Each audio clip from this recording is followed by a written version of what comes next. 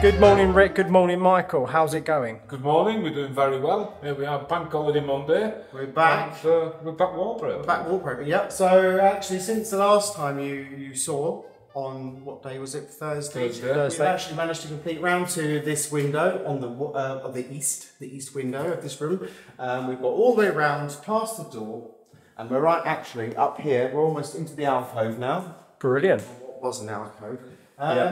So we're just going to crack on and get some more wallpaper up. Now, actually, a couple of viewers mentioned this, and I'm actually very thankful because actually it's something I knew in the past, but I haven't wallpapered for 5 years, and I've forgotten. And that is actually to pattern match. When it's an offset pattern, what you do is you just work from 2 rolls. So you have one, and then you line up the next roll and cut that where it needs to be so that they're lined up next to each other, and then you just go from that roll to that roll to that roll to that roll, and then back and forth using 2 rolls, and actually that way you get no wastage at all. That makes sense, doesn't it, Rick? It does make sense. It's a lot easier method we use. So whoever mentioned that in the comments, thank you for reminding me. Or multiple people. Multiple people, yeah. Also, why don't you start from the corner instead of starting from the centre? Oh yeah, people said why you're meant to start from the corner of a room with the plumb line or whatever, but that's great, you can do that, but what I wanted to do is I actually, if you see the pattern there, It's centre. the centre of the flower, I wanted to line the pattern up with the exact centre of the fireplace so that it's symmetrical from that focal point. Okay, which is the main part of the room, Although the fireplace is not symmetrical to the centre of the room, yeah. I wanted it to be, the pattern to line up. Just a silly little thing, but it makes a difference. Yeah. Makes sense. Also, I need you to mention why you're using scissors and why, aren't you using like a scalpel or a razor blade? Well, the reason is because my grandfather was a decorator. I never met him, actually. We never met him. He died in 1980, long time ago. But he was a decorator and he was an expert wallpaperer, and he used to use scissors. Now, actually, he used to use probably a big, long pair of very sharp shears. And in these wonky chateaus, you don't have a straight line like a new build. And sometimes it's better to actually fold the wallpaper into that wonky line, get a crease and cut along that crease, and then you get a nice neat line. But since then, I've actually found that using this little blade, because I had a Stanley blade, and it's very sharp, but actually the angle's not good. Because you're at an angle like that, and what happens is once the paper's soaked up a bit of water or a bit of paste, it becomes very fragile. And actually you end up tearing the surface of the paper. So usually scissors are great for that. But I found this new one, and you can extend the blade right out. And get a good angle. You've broken from tradition for ease of use. Yeah, so in some places I'm using scissors, and in other places I'm using this blade with another metal, like a spatula. Push that into the groove, and we get a nice neat line. But here, actually, where there was a few patches where it wasn't quite straight, what I did is, once the paper had glued itself, the glue had dried, I actually got my cutting in brush with the colour of the woodwork, and I cut in over the paper slightly and made a straight line. You can see actually there, the woodwork paint goes onto the paper, but actually you can't tell from a distance. Brilliant. Well, I'll let you crack on. Yeah, I could talk for hours. You could, couldn't you? I need to get on with some work.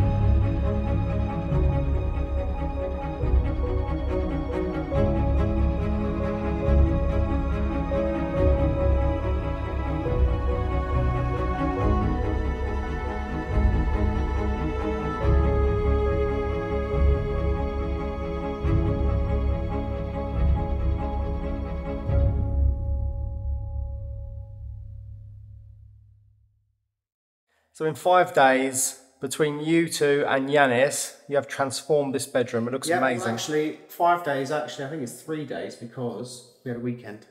So there you go. So in 3 days, we've painted all the panelling and we've done all the wallpaper. So all that needs, you are working on the chandelier. So I've rewired the chandelier today. It was a bit tedious, but I've done that. So tomorrow, I'll try and do the rest of the wiring. Yep. So all that needs doing in this room is the windows need taking off and repairing, and the floor needs sanding and varnishing, and it's done. Yeah, so Rick and I, we're going to start the windows on Thursday. Yep. We'll try and get them done in 1 or 2 days. And that means next week I can start sanding the floor. Also, Wednesday, the worktops at the convent are being fitted by Paddy the carpenter. So we're going to go down there, aren't we, mate? And we'll give them a hand fitting them worktops. And I need to talk to Paddy the carpenter about recreating some of the lost pieces of furniture that were in the basement kitchen. Fantastic. And I actually have the original hand-drawn plans from 1905. Sounds so cheap. they can be recreated exactly as they were. Sounds very cheap. No, they were missing. Well, we'll know, but nobody else will. So, see you tomorrow, guys. Yeah, thanks everyone. Bye.